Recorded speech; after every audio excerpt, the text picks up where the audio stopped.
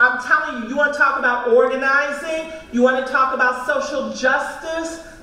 Can I just use a Bob Peterson story, a quick one?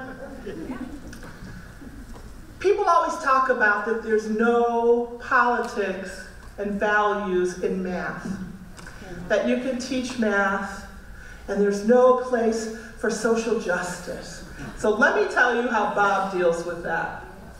Everyone has seen that story problem that says, Johnny has 5 pencils, and if he spent 2 cents for the red pencils and 8 cents for the green pencils, and he's got 47 cents, how many pencils can he buy?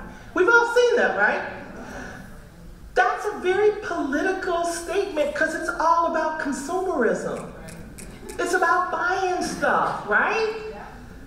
Bob Peterson tells them about how about Jose working in a factory making piecemeal clothes.